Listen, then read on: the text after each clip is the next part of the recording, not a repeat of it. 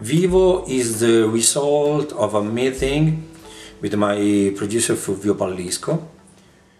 We met because he had commissioned me for a job as a freelancer.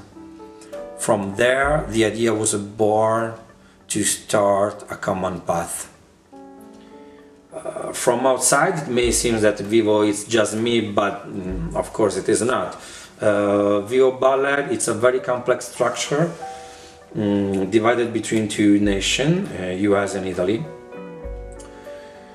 With rare exception, the artistic activity takes place in the US.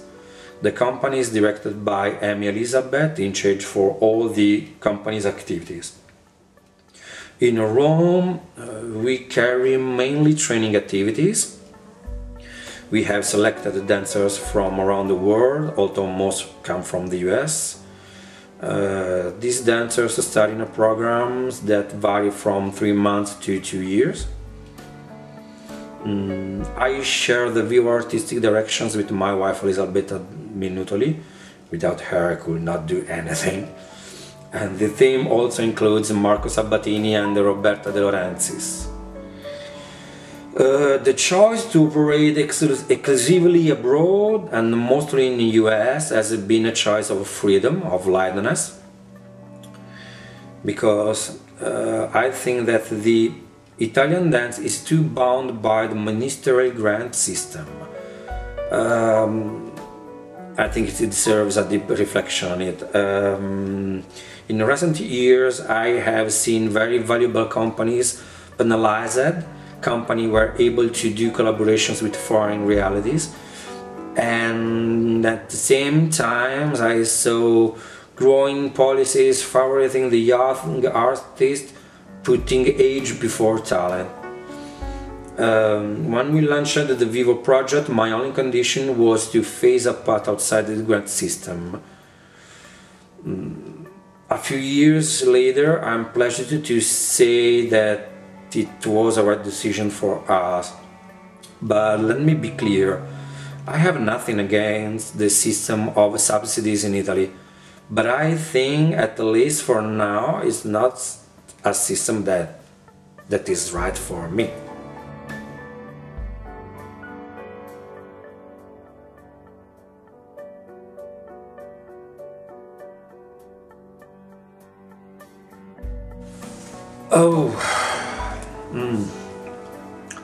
I will not go as a bohemian at all costs, but although dance has an important role in my life, it is not what defines me. What defines me is something different. The dance is for me nothing more than the translation of my personal vision of beauty. Dance is part of an important way in a personal journey that is more complex. In this sense, it's a means, important, significant, accompanying me on this journey of life. I will say that is a traveling companion.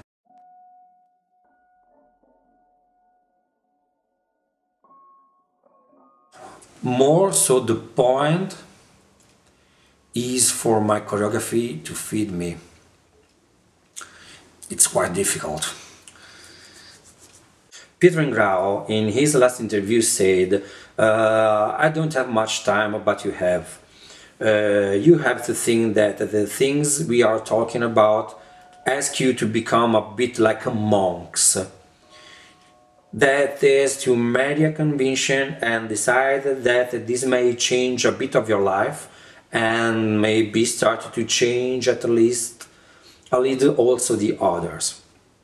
Monk, in Italian, Monaco, comes from Monacos. That means united. I think it's important for an artist to remain united with his art, but above all remain united with himself. Man consists of three parts: body, soul, and mind.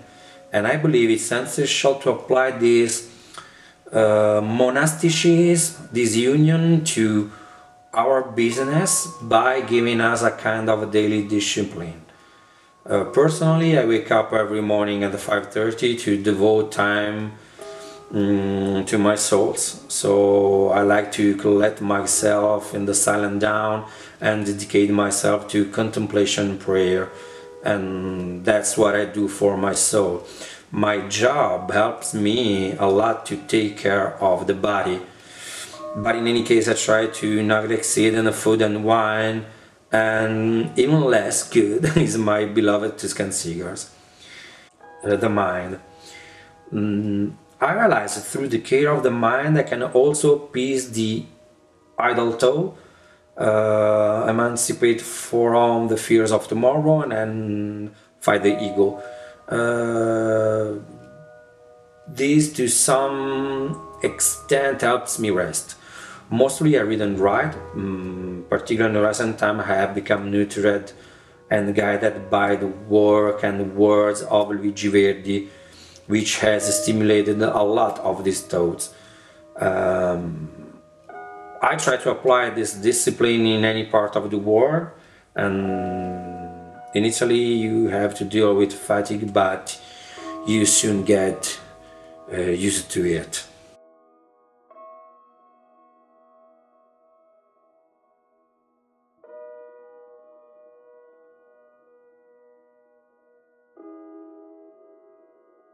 I have no idea.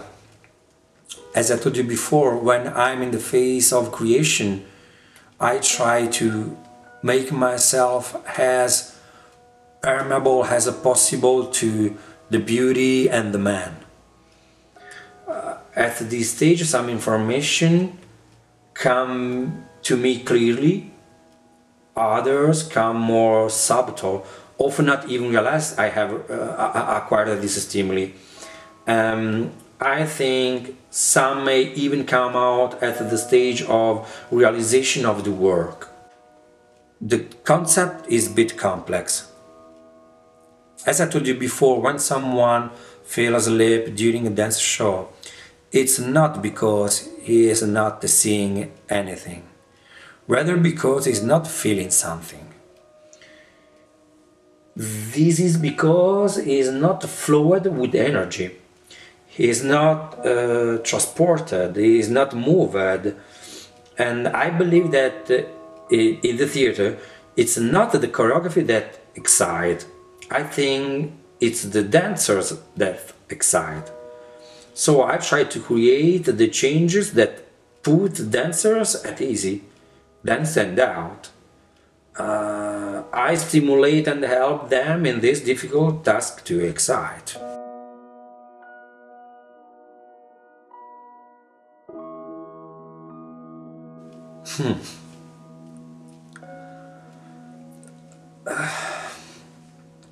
I guess that any artistic act is a translation.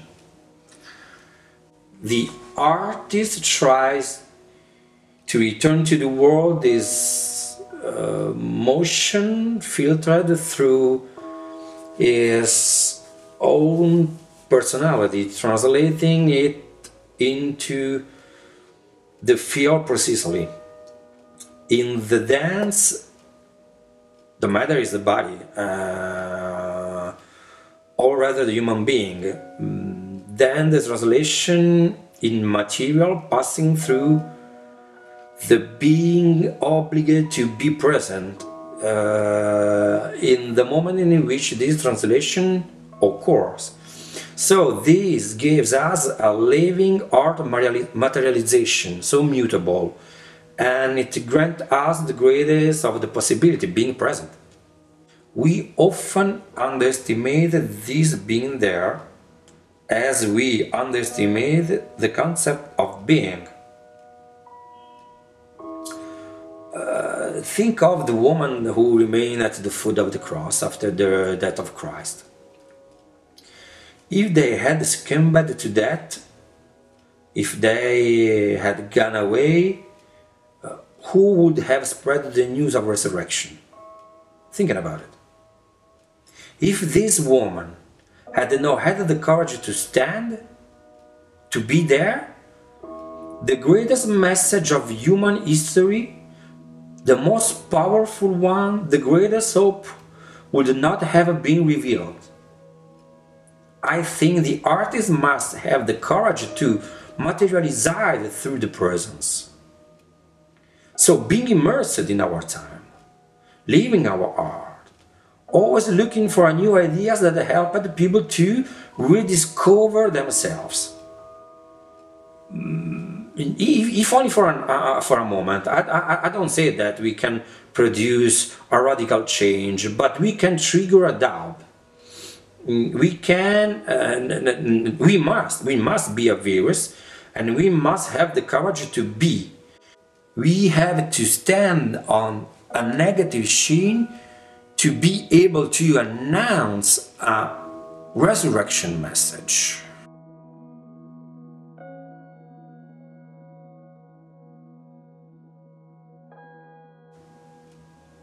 I will never dare to introduce spiritual explanation or give spiritual guidance to my dancers or anyone.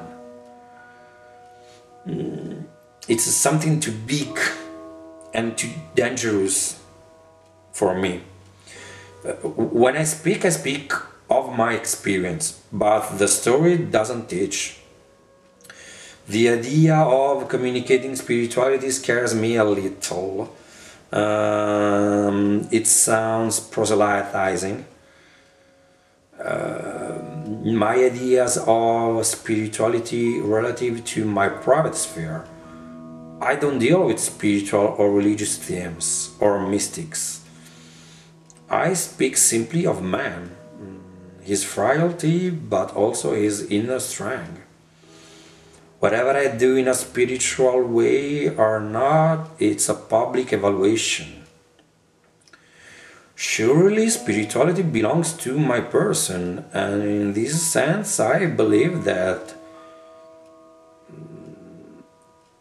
it conditions my job, but because it conditions my whole life. I think the only thing possible for an artist is to be a witness, which is already a challenging task. After all, art is a sewing activity. Growth is thinking something higher.